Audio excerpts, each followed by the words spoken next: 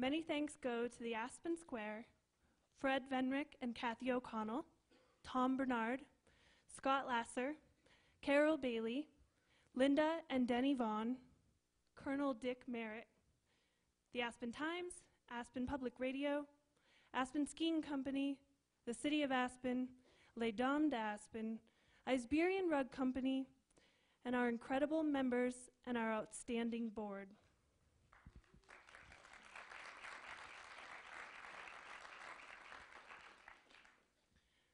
We are pleased to kick off our 16-year-old series with two writers known for their extraordinary prose who cross a generational divide, reminding us of the multiple narratives that exist in this world and how important they are as we work to understand the human condition.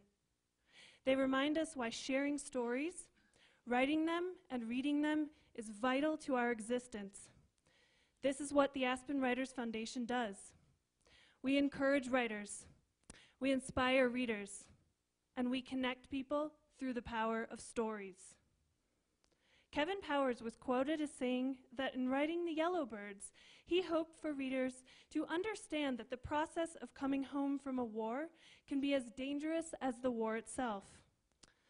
I had the memorable experience of meeting a man who has done just that, Adam McCabe.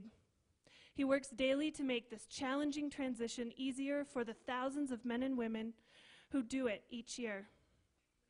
He has started a nonprofit based in our valley called Purple Star, whose mission is to strengthen the homecoming safety net. On that note, it is my sincere honor to welcome Adam to the stage to share with you a bit more about tonight's authors.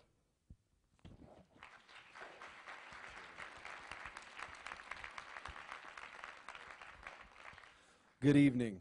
I'm Adam McCabe, co-founder of Purple Star Veterans and Families. I want to tell you that it is an honor and a pleasure to be here tonight with you, as it is an honor and a pleasure to be here with both Kevin and Tobias, two gentlemen with whom I share in the bond with of having served this nation at a time of war. And at this time, if there are any veterans of the United States Armed Services, please stand and be recognized.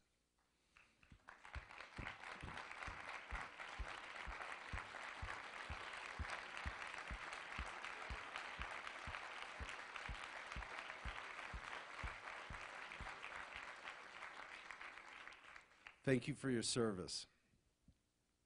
Tobias served in combat during the Vietnam War, and where his experiences led to his writing in Pharaoh's Army, Memories of the Lost War, a war in which we lost the lives of over 58,000 service members. Just as tragic are the 150,000 veterans we've lost by way of suicide since the war. Both Kevin and I served in the Iraq War, and interestingly enough, we were both in country around the same time in areas of operation. Tal Afar, Iraq, is where part of Kevin's best-selling book, The Yellowbirds, unfolds. And reading some of the work from both Kevin and Tobias, reflecting on my own experiences, and listening to the experiences of others, what I found is, no matter where we fight the war, when and where we fight the war really has little to no effect on the human response to war itself. Over the centuries, there's remained a common human response to war, although it has taken on many different names, such as what the ancient historian Herodotus described as out of heart for the reason some Greek warriors were being discharged. The same response was later described as irritable heart in the Civil War, and then shell shock and battle fatigue, and now what 1 in 5 guys are suffering from is known as post-traumatic stress disorder. Regardless of the names this human response goes by, what we know is right now every 80 minutes we lose an Iraqi Afghanistan veteran to suicide. 540 a month, 6,570 a year. Throughout ancient and more current history, nations' warriors have trained and prepared for war and have had little to no training and preparation to come home from war. As Kevin described in a PBS NewsHour interview in saying, the danger doesn't end when you step back on U.S. soil. It may be a danger of a different kind, but it can be just as grave and just as deadly.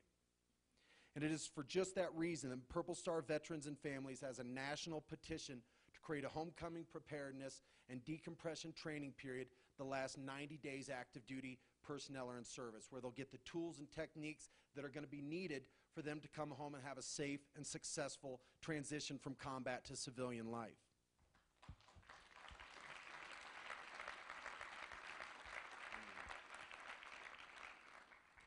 I want to thank the Aspen's Writer Foundation for the opportunity to be here tonight to discuss things that in their very nature are difficult to talk about. I want to thank all the wonderful people that worked so hard in putting this event together and creating an environment where both Kevin and Tobias, two highly acclaimed authors and veterans, can be together and discuss and explore how through literature we can deepen our understanding of another's experience, thoughts, and beliefs, and that through the lens of another, we're prompted to look inside at our own beliefs and self-dialogue. Tobias Wolff's books include The Boy's Life, the novel Old School, the short novel The Barracks Thief, and In Pharaoh's Army, Memories of a Lost War. Tobias is also a professor of English at Stanford University. Kevin Powers is the author of the critically acclaimed novel The Yellowbirds, which was a finalist for the National Book Award. Critics have compared the book to classic war novels such as All Quiet on the Western Front and The Things They Carried. It's been said that both Kevin Powers and Tobias Wolff have something to say, something deeply moving about the frailty of a man, the brutality of war. And we should all lean close and listen.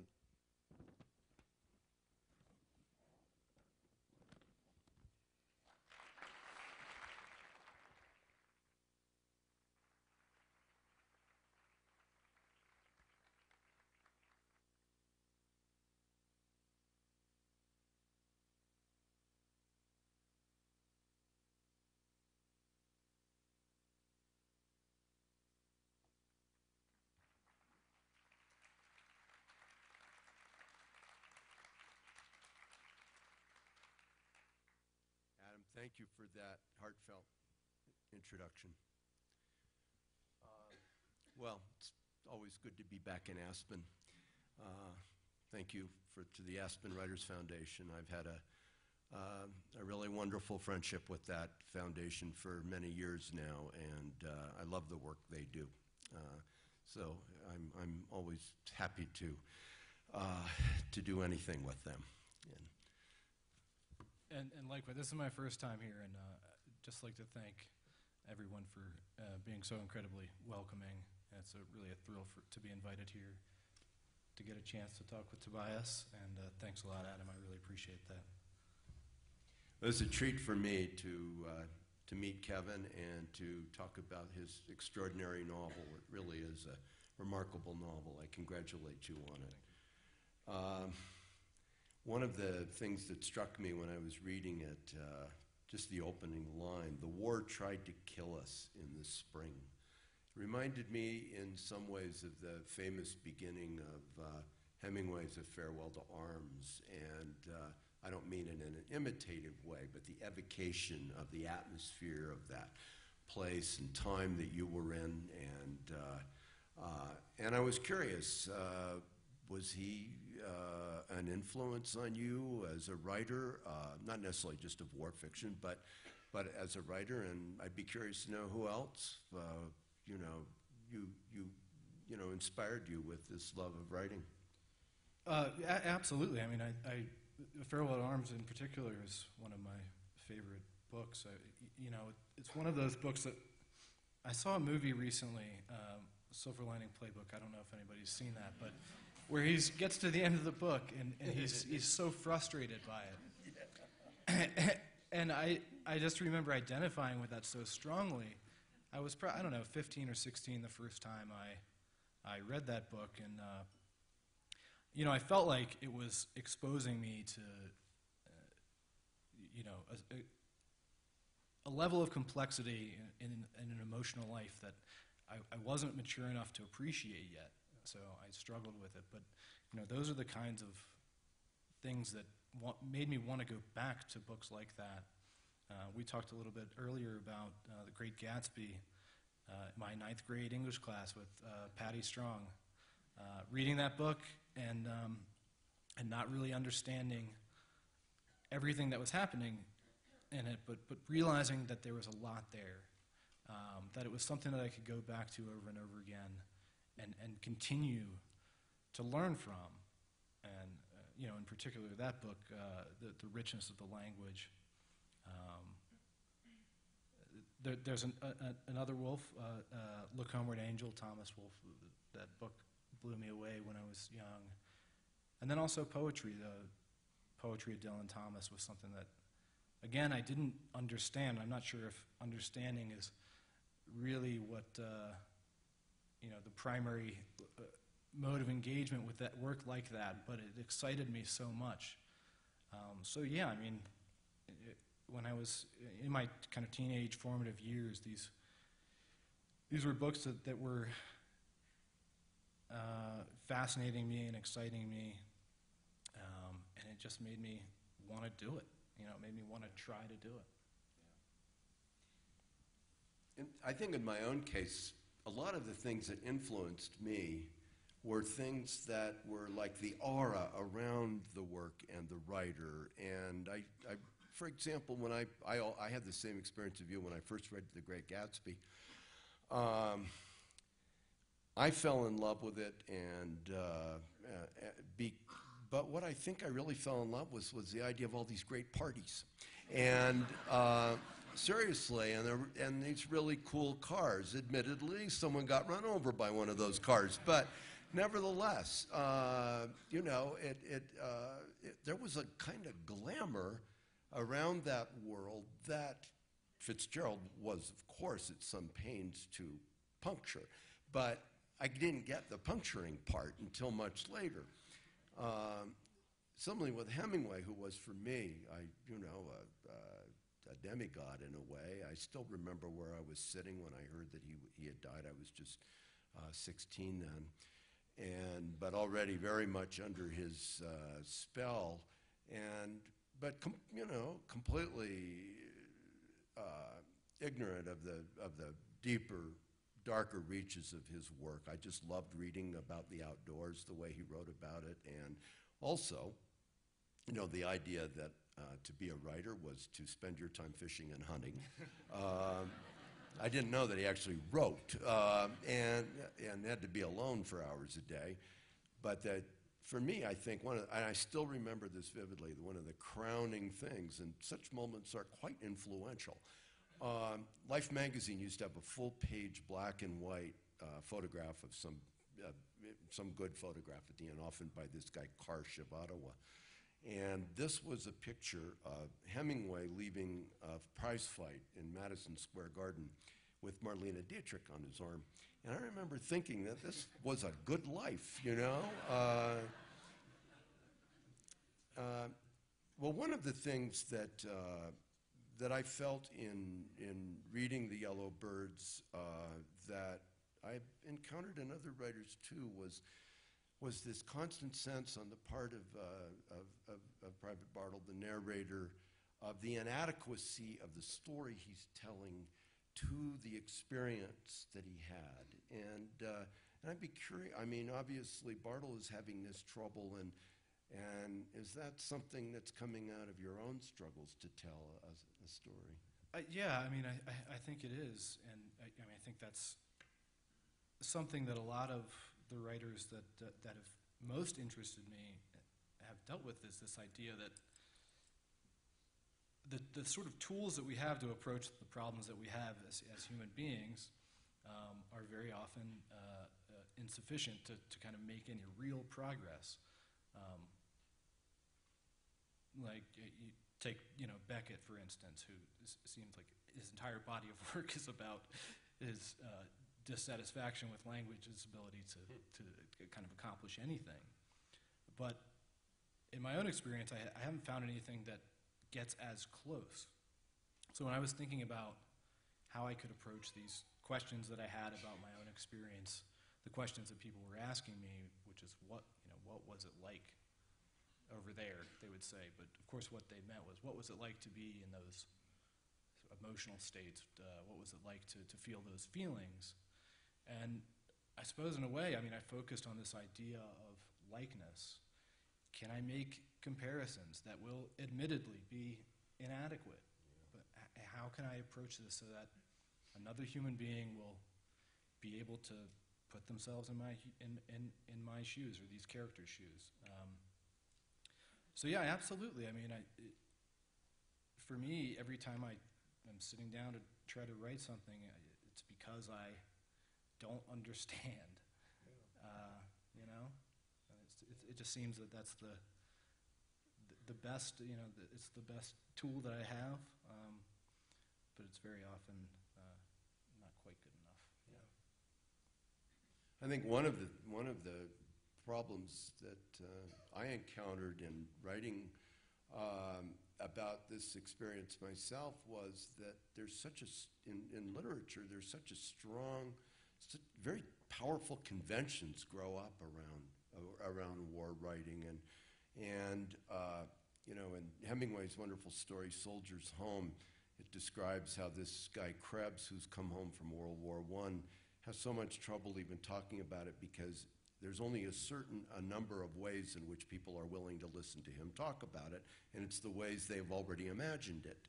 And after a while, he plays along with it and tells the stories they want to hear, and there's this devastating line that says, "And in that way, he lost everything." And you know, you see it in Tolstoy. There's a wonderful passage after a battle when young Count Rostov is describing the battle to his family, and he realizes halfway through it that he's just that it really wasn't like that at all, that in fact he doesn't really remember much of what happened during that crazy, chaotic moment during a cavalry charge, and that basically he's shaping his story by all the other stories he's ever heard and the ones that are expected to be told. And even as a writer, I think we come up against that. I mean, Vietnam War literature, you always had to have the helicopter coming over the hill. And, you know, I mean, there was just this there was a kind of drumbeat of expectation about it. And it's hard to fight free of those. And I thought you did a wonderful job in your novel of doing that. And partly, I think that had to do with your decision to the way you broke the narrative, I thought was really interesting, both in terms of time and tone. And I don't know if this is too abstract a thing to talk about, but if you could. Yeah, no, I mean, you're certainly absolutely right, and I was aware of those kinds of conventions and that I was writing about it. One of the problems is that very often these are the experiences that tens, hundreds of thousands of people share, so they become conventional because they happen that way. So yeah, it's a challenge. I wanted to kind of again deal with that idea of him trying to put his own experience together, because I know for me, as you said, talking about Tolstoy, do I really even know? It very often now seems as though that was some other person that had those experiences, and I'm not sure if I even know that person very well. So there were times when I thought, well, I mean, I'm just going to embrace this. I'm going to embrace these conventions. I'm going to see if there's a way to kind of put the expected in it, and sort of turn it ever so slightly. Because I suppose in a way the task at hand is to get people to look at something that they see all the time, and see it in a new way. I mean, particularly with Iraq and Afghanistan, I mean, those images are on TV and on the internet all the time. People are exposed to them. So I tried to figure out a way to tell the story in such a way that a thing that people had potentially seen thousands of times would look different. So it was a challenge, for sure. When you began the writing of The Yellow Birds, you had actually been studying poetry. You had taken workshops at Virginia Commonwealth, and then you went on to that very fine program at Austin and University of Texas program there. What was it that that decided you to move your attempt to render this experience from poetry into fiction. Yeah, I mean, I think one, I wanted the room, you know. I wanted the kind of space to let, you know, for me, very often, a poem is something that happens quite instinctively. It's one of those things that if I don't get it right away, it's gone.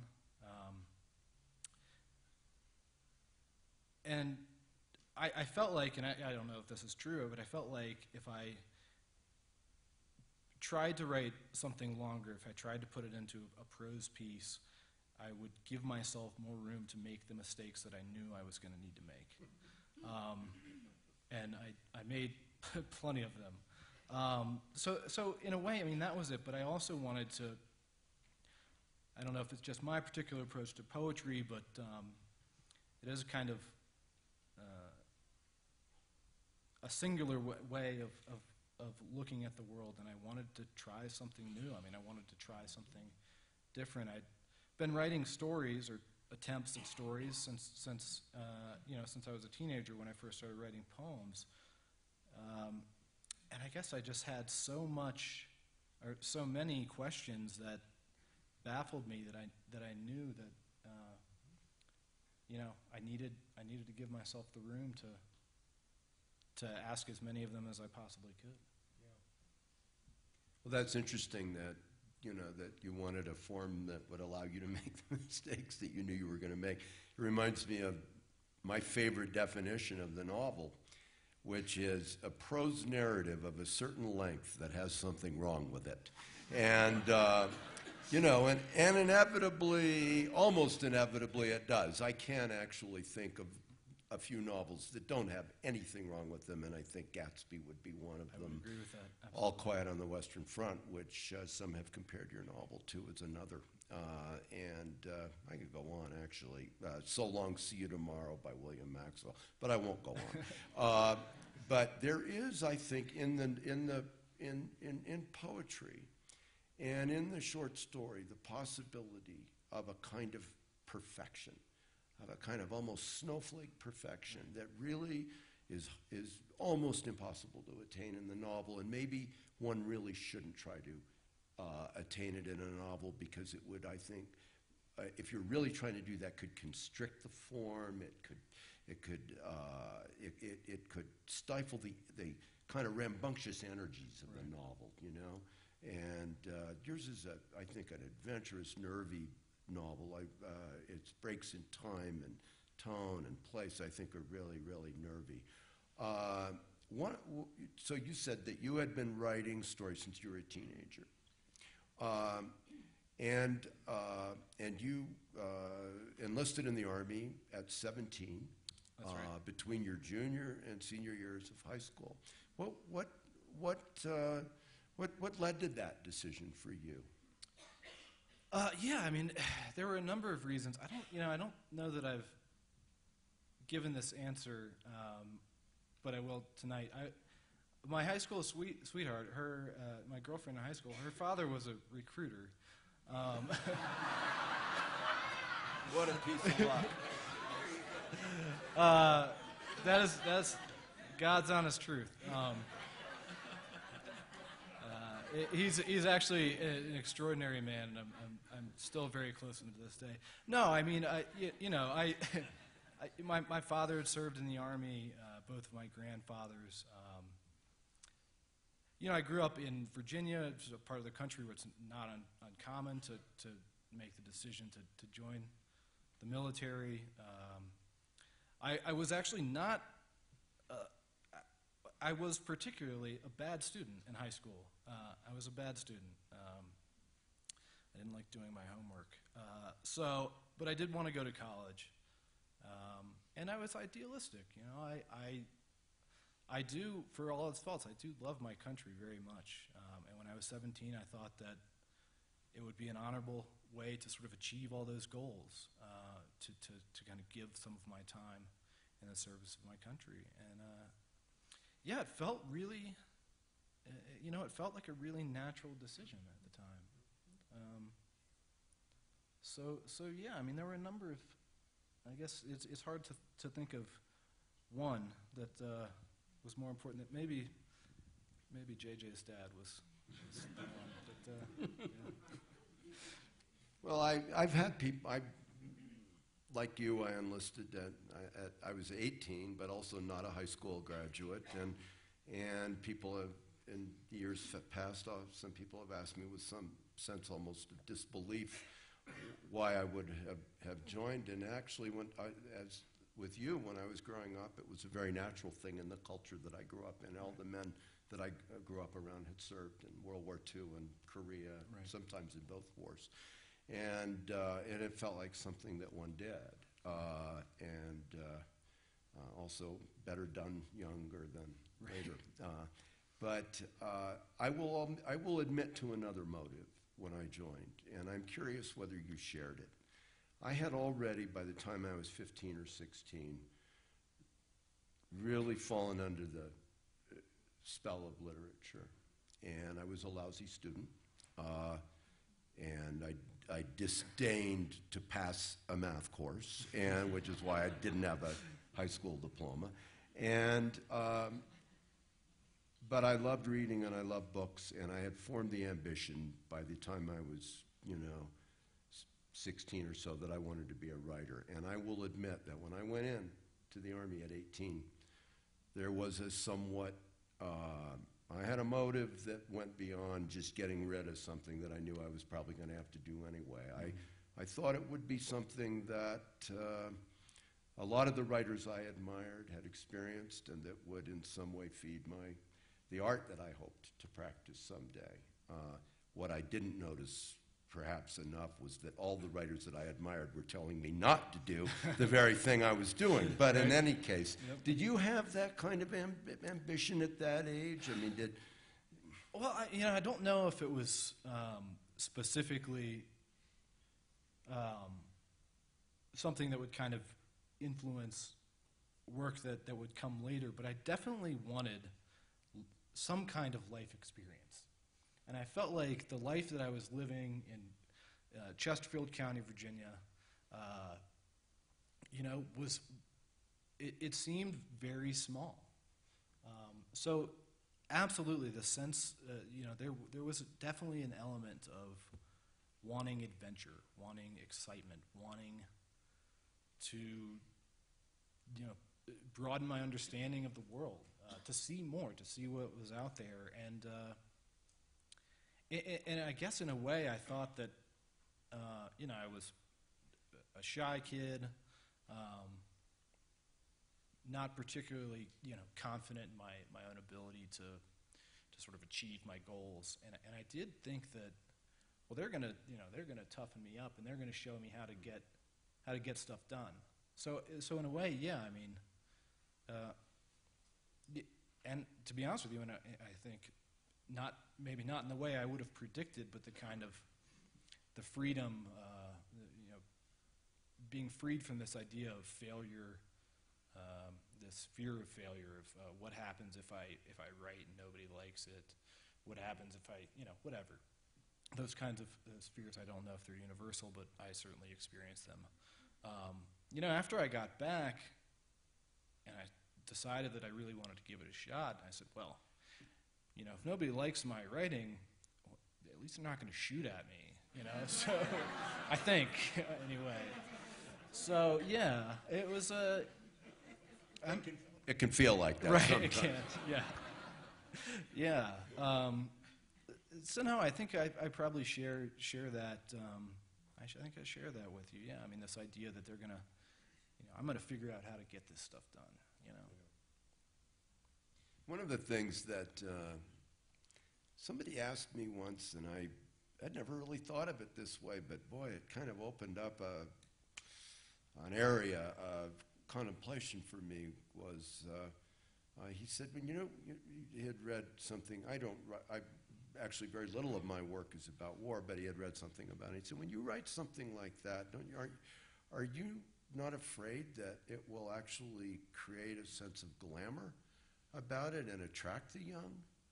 And I wanted to say, well, no, it will warn them off, and because that's what I hope it would do. But then I looked at my own experience, and I thought, well, in a strange way, it did. And I mean, did that gnat ever worry you? You know, kind of buzz in your ear? You know, it's funny when you talked about reading the writers that you read, who were telling you don't do this. I mean, I think we probably share that in common. I read a lot of books that would seem to have had a discouraging effect, and apparently they did not.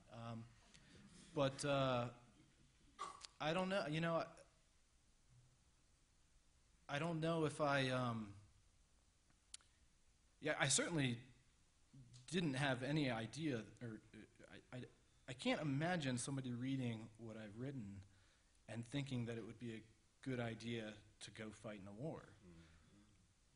But again, you know, as we've said, I don't know. I will probably be thinking about that later on tonight. Yeah, a young person, you know, a young literary guy, maybe even a young literary woman might read this and feel the power of the experience that produced it, and conceive a kind of hunger for that experience. Right. You know, even in our own family, one of my nephews, there's a lot. One of my characters who, in one of my books,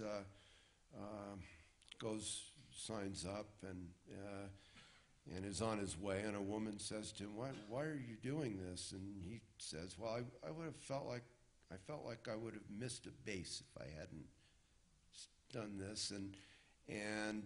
But that was a character talking, and it doesn't serve him well.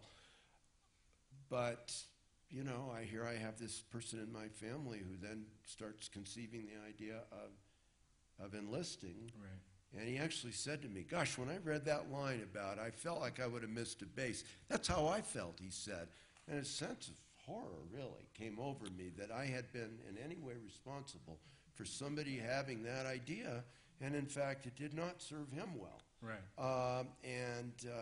You know, we don't know what we do when we write these books. Yeah, I guess that's true. No, and I mean, I think, but I think that idea of you know, a desire for a certain intensity of experience. You know, when you asked earlier about what did I sort of conceive, having had enough warnings, you know, because even when you're 17, you have to get your parents' permission. And my father sat down with me and said, you know, "I want to make sure you know what you're doing. Let me tell you a little bit about what you might expect." You know, it wasn't trying to influence my decision. He respected me enough to make it with some guidance, but I had those warnings. But there was, in some way, that desire to experience everything that the world had to offer. Yeah. So you know, I don't know. I mean, I guess if somebody has that sort of desire for an experience of that intensity and gravity, I suppose I would hope that I wouldn't bear sole responsibility for that decision in their life. You know what I mean? And I think another thing that's interesting about that is and I think it ties in a little bit with something that one of the things that Adam talked about. One of the things that I was interested in looking at in the book is the way that there's a strange twist, or at least there's in my experience, and probably I'm not alone in this coming home, the absence of that intense experience, and how that can be a strange void, a really kind of baffling void in your life. And that was, you know, one of the things that I wanted to look at. So, in a way, I sort of understand the appeal of that, even knowing firsthand, you know, this instinct to go back, which was thankfully, you know, I didn't act on it, but it was certainly something that I felt, because there's that missing level of intensity. I have 9 pages of notes of things that I wanted to talk to Kevin about. I'm right at the bottom of the first page. But I know that a lot of people here would like to ask some questions and have a conversation too. So I'm just going to just have this last kind of observation following off of this. I was talking to some friends of mine today about because of this whole subject of war and writing and had come up and we were looking forward to talking about what was going to happen tonight and I was recalling this guy that used to do some construction work that I knew in Syracuse when I lived there in Syracuse, New York, and he had been a Marine in Vietnam and he had served 4 tours over there. And the last 3 were all volunteer, okay? I mean, boy, after my one, that was it. And I couldn't, but I asked him, I said, why would you keep going back? And he said, when I get home, I just found everything so confusing. He said, nobody understood. And I didn't know what to do when I got up in the morning. He said, when I was over there, everything was clear. My responsibilities were clear. My relationships were clear. My sense of purpose in life was absolutely clear to me. And I didn't have that when I came home, and I couldn't live without it. And I've never forgotten that conversation, how touched I was by that. And I think one of the things that your novel does, and that I see done by, a story like Big Two-Hearted River or All Quiet on the Western Front, which has an amazing description of that young soldier going home, is to, I think there's for someone who's going through that to read your book, they would feel a sense of companionship, of not being alone, which is, I think, part of what is so toxic to these people, these young vets that Adam was talking about earlier. So, for all the dangers of writing books like this, there's also, I think, the great gift of companionship that you have offered to many people. Well, why don't we open it up? Is there a great difference fundamentally in writing about war and writing about a boys' school or daily life in any way? Either of you, I'd like to know. I'm sorry, I will repeat the question. Is there any fundamental difference in writing about war from writing about life in a boys' school or any other aspect of one's ordinary daily life? For me, even though I share a great deal of biographical information with my narrator, it's not me. So, I start with the imagination and, talking about these experiences that people are having that may be similar in some ways to the characters in this book. I guess one of the things I do fundamentally believe is that empathy is primarily an act of imagination.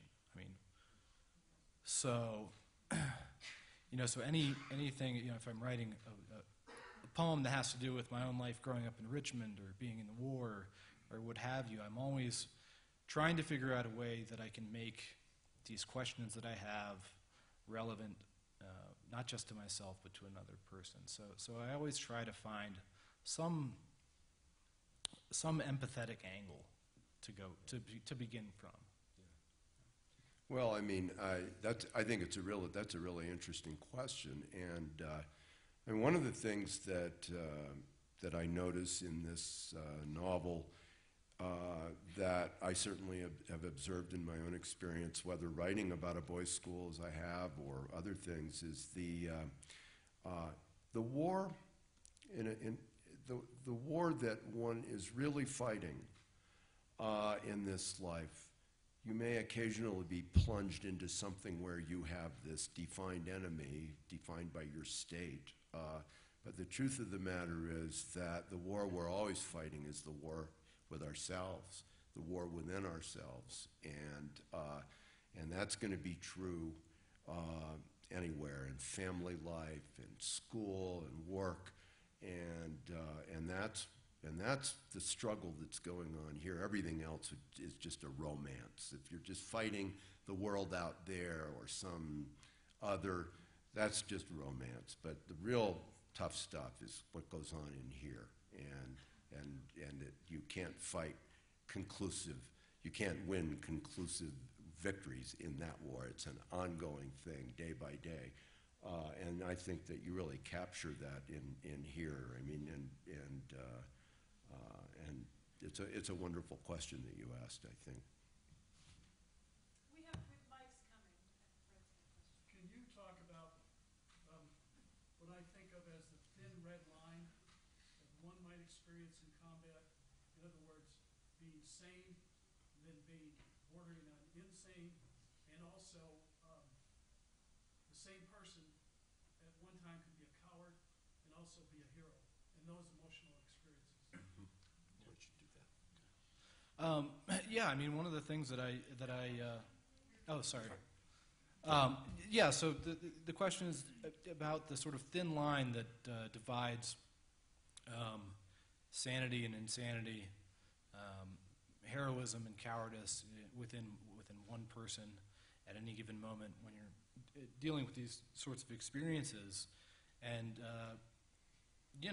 I guess I was interested in that because, again, it was a question that I had about my own experience. I certainly did never do anything that was particularly heroic or anything like that, but the kind of fluidity of looking back, of trying to, the struggle of trying to define my experience as being black or white was just something that was simply impossible. There were various moments when I felt absolutely like I was about to just crumble. There were moments where I felt competent. There were moments where I felt utterly incompetent. And those sometimes were within seconds of each other. So that was something that I wanted to illustrate to the best of my ability in this book, the way that these definitions become kind of irrelevant. That the person who may do something extraordinary 1 minute could do something repugnant the next. Yeah, so it's a tricky business, and I don't know. I tried to kind of, rather than sort of provide a commentary on it, try to just show it as best I could. Yeah, I have very little to add to that. I think that's a wonderful answer to that question. And the idea that we are some self that is always the same, we all discover soon enough that we can be different people at different times, and even in the same day. So and we hold ourselves sometimes to standards that are going to make us feel inadequate later on, because we are bound to disappoint ourselves in life at different times, and we don't allow enough for that, I think, in our ways of thinking about ourselves.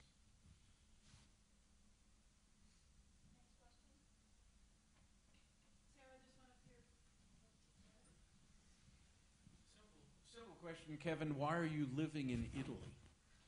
Oh, simple answer. My wife is doing a master's program in fashion design, and she let me come with her. So.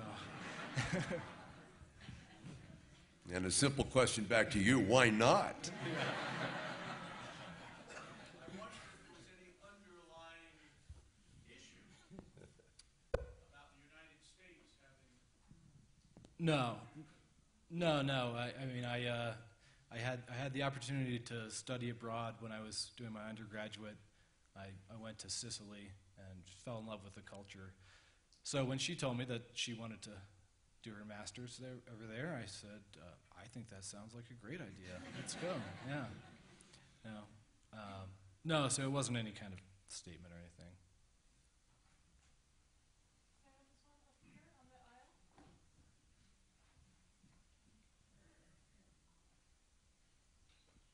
I'm not sure if you have answered this question a couple of questions ago, but I'm wondering if the readings didn't deter you from signing up, and your parental talks didn't deter you from signing up.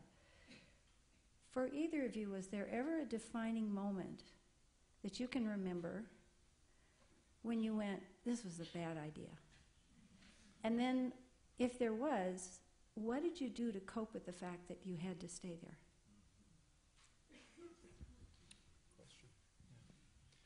Well, yeah, there was a defining moment for me. I remember it quite vividly. I was when I shipped out to Vietnam. We flew from Oakland to from the replacement depot, repo depot as they called it in Oakland, to Hawaii, and then on to Vietnam. And after we left Hawaii, one of the engines went out on the airplane, and this is true, and I took it as an omen. And the other thing that was happening was it was like about an 18-hour flight. I think that was about that long. And the guy I was sitting next to had been a helicopter pilot in Vietnam. He was going back for another tour, and he was terrified. He was terrified, and it was catching. It was the first time the people I had trained with and served with had always put a good face on things, and this was a man who was they were really in danger, the helicopter pilots at that time. They really a tough gig, and feeling that fear come off that man, and I just, by the time I reached Tan Son Nhut Airport in Saigon, I knew I was getting into something that I had no idea of. Yeah, for me, similar experience. We spent 2 weeks in Kuwait, I suppose, acclimatizing or whatnot, and then we took I can't remember if it was a C-141 or a C-130, whatever it was, but somewhere over Iraq, before we landed in Mosul, this fairly large aircraft, which didn't seem to be all that maneuverable, started doing really quite, making a lot of sudden movements. And they were doing evasive maneuvers before they landed. And it just, for some reason, the difference between knowing something intellectually and feeling something very viscerally clicked. And I realized they're doing this because they're afraid somebody's going to shoot us down. And I was very happy to land. But I really wanted to get on a plane and go back. And I knew that I couldn't. And I think you stay because, for me, it's very simple. And again, I get one of these ideas that seem to be sort of constant and that you have to contend with that you're writing is, I cared very deeply about the people that I was there with, and the idea of abandoning them, even though it wasn't a practical option, it just seemed so much worse than any of the other alternatives. I couldn't possibly imagine leaving my friends. Yeah, exactly. Yeah. My name is Paul Anderson, and I'm not a veteran, but your book has given me insights into what that experience might be, and it's got huge value for me in that. My reaction is ultimately sympathy, and my action is to form an organization, which I have done. Most of the vets in this front row are on my board. The idea is to use the 10th Mountain Huts system here that surrounds Aspen to heal veterans, or to offer a venue for healing where wilderness could become a place of national healing. And I'm just wondering if either of you, or both of you, have PTSD symptoms and how you cope with those? Probably have to ask my wife. I'm not aware of having them. I probably had them.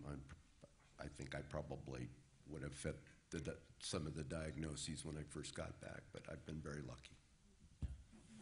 Yeah, no, I mean, I had, I definitely, the first couple of years I was back, I had a lot of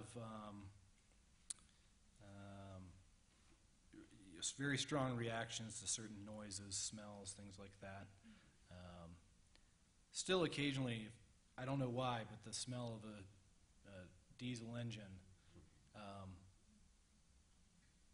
you know, it's not something that is debilitating these days, but it always just makes me think of sometimes unpleasant experiences. So, you know, I again, as Tobias said, I'm very fortunate in that what I've had to deal with is insignificant compared with what some of the guys and women are dealing with now. I've managed to kind of cope with that stuff by, you know, by exploring it, by talking to the people that care about me, you know, those kinds of things, by getting out into the wilderness, by doing the things that make me feel like I'm a, you know, like a person of value in the world. So yeah, I mean, but you know, it can be real tough, and you know, I know a lot of the people that are struggling with it are having it much tougher than I did. So, but I think that's a really valuable, you know, option to have to get people out. Sometimes just getting out of your own head is it can be dangerous up there, you know. So. One of the things that I thought that I had when I got back was that I just paced all the time. I'd get up and pace, and so I was starting college, and I really found it hard to study, to just sit at a desk. So, and I was just so jumpy, walking around all the time and everything. And I thought maybe, I don't know, I thought it was connected maybe to my service. I had just come back a few months earlier. So I was in England where it's free to go to doctors. So I went to a doctor, and so I was sitting in his office. He's looking at me. I'm describing it. He said, "How many cups of coffee do you drink a day?" And I said, "About 30." And he healed me.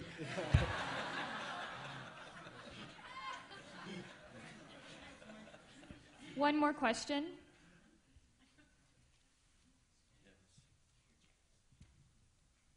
Thanks. I'm Janice Nark.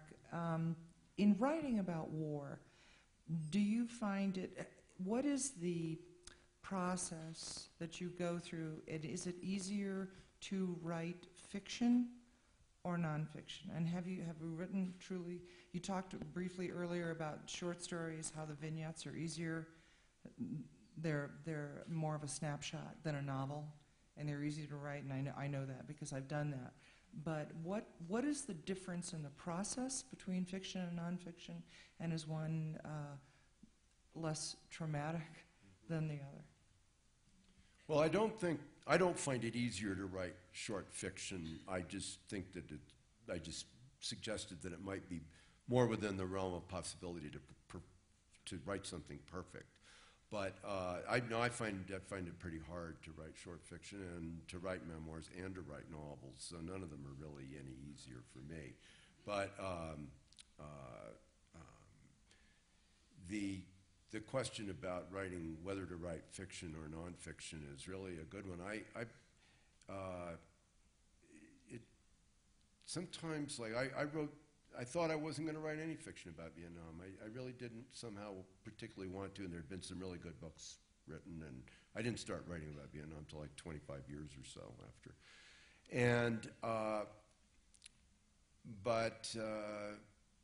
you know, I wrote a short story that I liked and I published later on that was set over there, but I knew, I was suddenly aware in writing this fiction of all the stuff that I had left out. And that it was peculiar.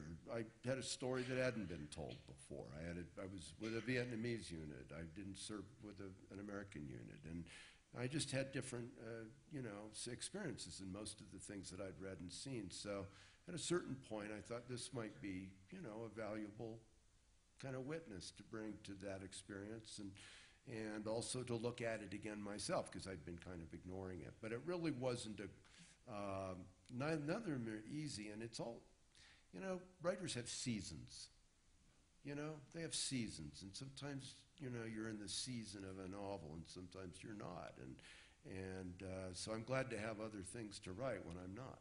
But in the vignettes, the nonfiction, telling your stories, were you able to do that? In the vignettes, I'm not sure what you mean. Well, just to be able to tell your story with no fiction. This is and that, how did that compare to writing? I've never written fiction. I tell my stories, because you can't make that shit up. Yeah. It's like there was it and like. Well, apparently a lot of memoirists can make that shit up. You obviously hold yourself to a good standard. I do, and like you, I didn't write about Vietnam or think about Vietnam for 25 years. It was after Desert Storm that the memories started coming back, and I started writing them, and I just went, wow. Yeah.